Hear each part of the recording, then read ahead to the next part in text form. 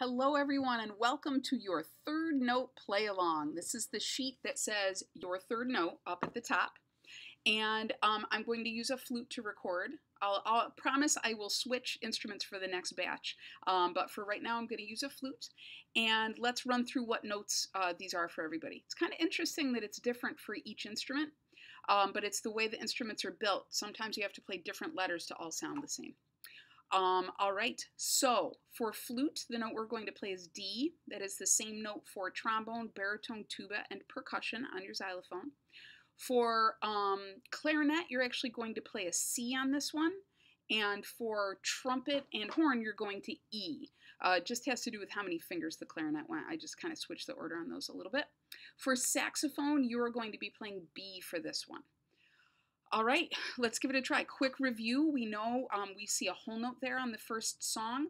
A whole note's an open circle like that, kind of like an oval, and that note lasts for 4 counts. It takes up the whole measure in 4/4 time. Same thing with the rest that comes after. That's a whole rest, and we wait for 4 counts. Let's try this song together. Here's my metronome. I'm at about 90, nope, I'm sliding. I'm at about 95 right now. That's a nice moderate speed to try this. Here we go. 1, 2, ready, play.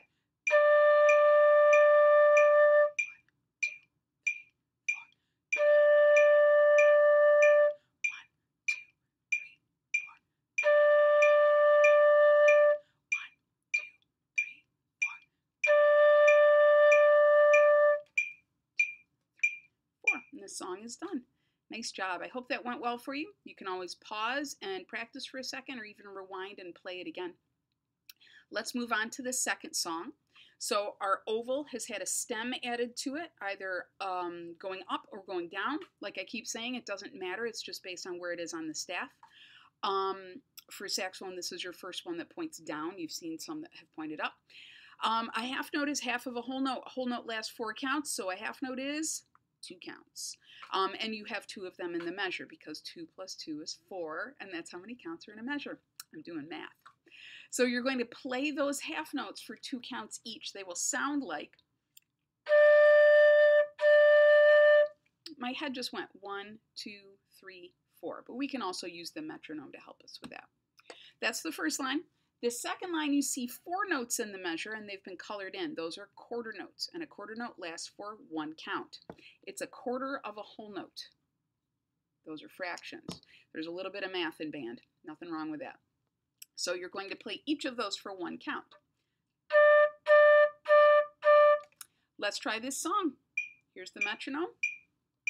1, 2, 3, go.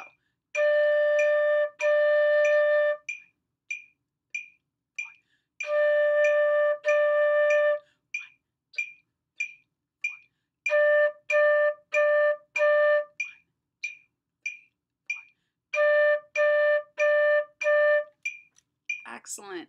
I hope that went well for you, but as always, if it didn't, leave me a message on the classroom or ask me in your lesson. Please get in touch with me, and if you have any problems, I'm happy to help out. I hope you have a wonderful time practicing. Thank you.